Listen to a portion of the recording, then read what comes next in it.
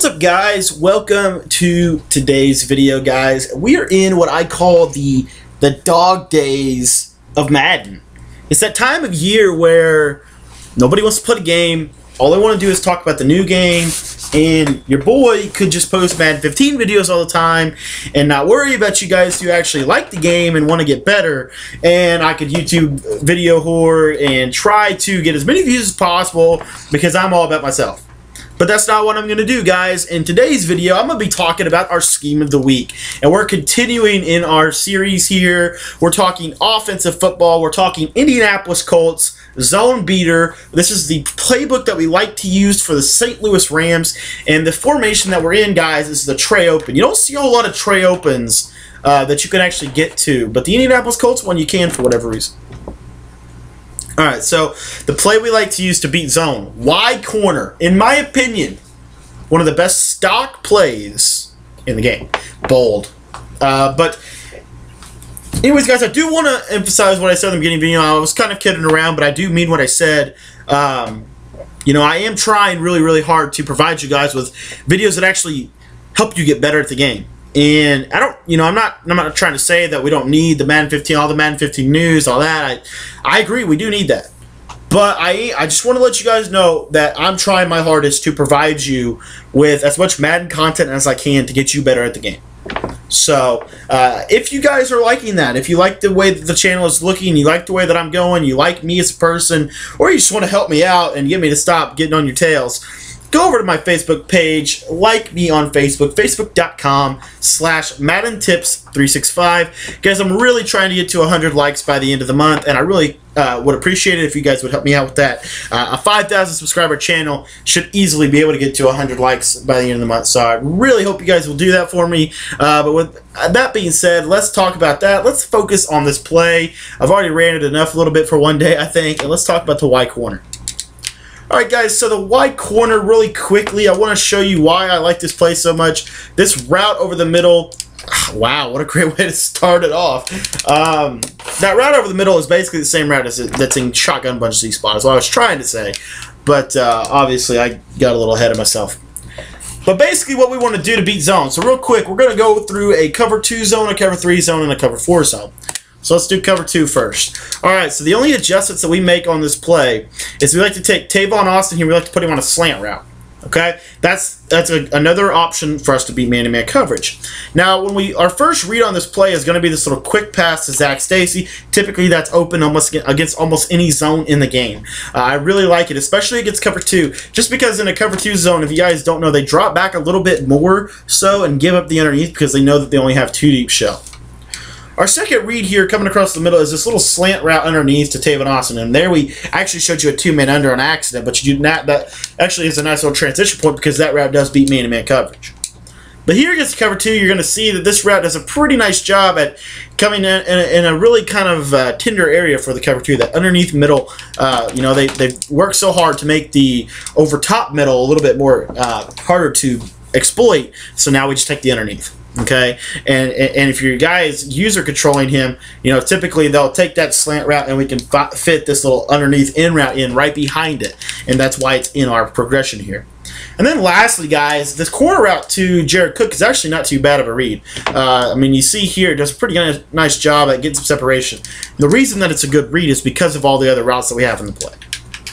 And then just for showing you, just to show you this other route, it's not quite as good against the cover 2 sink. It is still effective. It takes a long time to get down the field, but there you see that's kind of the only problem that I have with this is if they have a good zone covering linebacker, it's not quite as good in the deep area of the cover 2 sink. So it's more of a cover 3 read. Okay, speaking of cover 3, let's hop into one and show you the reads through that. So against cover 3, remember that our first progression is this little route to the halfback. I'm telling you guys, if you click on, catch that route, it's a really nice little quick pass. It will beat every blitz in the game, and I really enjoy that route. And I think this is a very underrated play. I don't see it ran out a lot. I think it's pound for pound the best stock play in the game. There's our slant route. I don't really like the slant route as much against cover 3, just because those yellows are kind of underneath, and they play a little bit more aggressive underneath the hook zones there.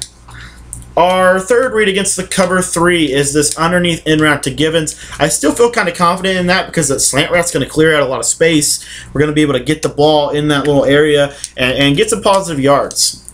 Our fourth read on this play is Jared Cook, and you see he does a pretty nice job against just a regular cover 3 because he's not going to get pressed because he's in a very unique spot on the field, which is part of why I think that this play is still even better because, see, that flat zone will never press Jared Cook because it's over here.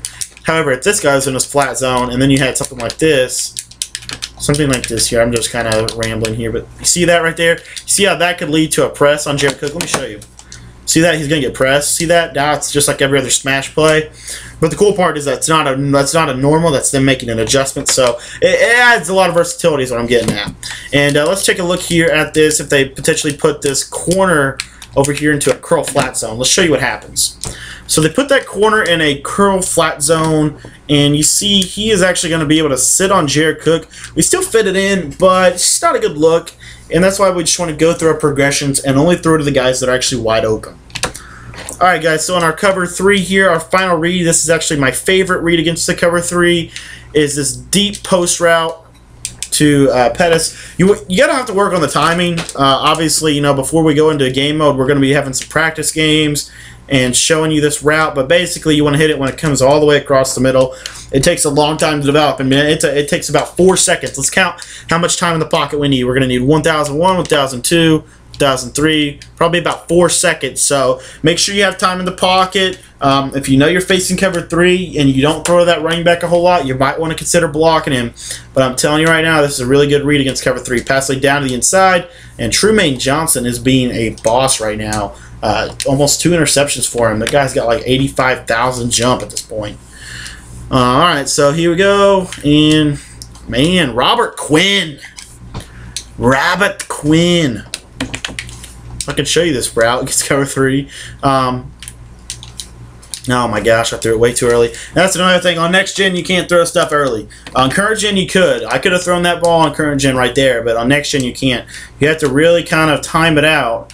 And there you see now we get the route, and finally I can show you the backbreaker route, the route that actually is the best route on this play, but unfortunately I just haven't been able to show it to you because I haven't had time in the pocket. You have to have a little bit of time to get this route off. If they collapse the pocket like that, that is what it is, but what's going to happen is you're going to hit them underneath with all your quick reads if that happens. Alright guys, last read progressions here I want to show you. I want to show you the cover 4. Obviously, that running back route is still gold. 5 yards, 5 yards, 5 yards. You know, if you get 5 yards in every play, you'll never get stopped. So take advantage of that little quick pass there. It's built into the play. Our second read here, Tavon Austin, not quite as good against the cover 4, but still very good. And there you see, I mean, Tavon Austin on that slant route, I really like that. With his speed and some of the other routes that we're going to have him on in this offense, just does a really nice job for us. Our second route is actually really, really effective. This route to Clyde Gibbons is really good coming underneath the middle there. And then our tight end route here. And you see the purple gets sucked down with the motion snap, and that's something that I really like about this play. So, I mean, even with that purple zone, you can sometimes fit it in, guys. Definitely want to at least attempt to throw that a couple times just to kind of see what's going on. I mean, that's pretty good. Now, and then the last read is the backbreaker route, which I'm going to go ahead and block the running back just to give me a little bit more time in the pocket because this pass rush is ridiculous. Wow. Daggone it. This pass rush, man, too strong. There you see it. So, I mean, it's not as good against cover 4. Fact. It's just not quite as good. I mean, especially when you have to throw it a little bit earlier than you want to. You know, it's just not quite as good. But there you see, that's where you want to hit it. And we showed it there against Team and Under just for fun. Now we'll show it to you against cover 4. And there you see it coming across there. So you're going to get hit. You need to have a guy with good catch and traffic there. We're going to show you how to set up our depth chart this weekend for this play. Obviously a very good play, guys. And real quick, I just want to remind you a little bit more, just because I really, really think that this is actually a very good opportunity for you guys. Like me on Facebook, because you're going to be notified. I'm going to have blog posts. I'm going to have write-ups. You know, I'm going to have a lot of different things other than just YouTube that I'm going to be doing over the course of this next Madden season. And it's your turn to get there first, guys. Go to facebook.com/MaddenTips365. Like my page, and stay tuned for some more info on that. We'll talk to you guys later.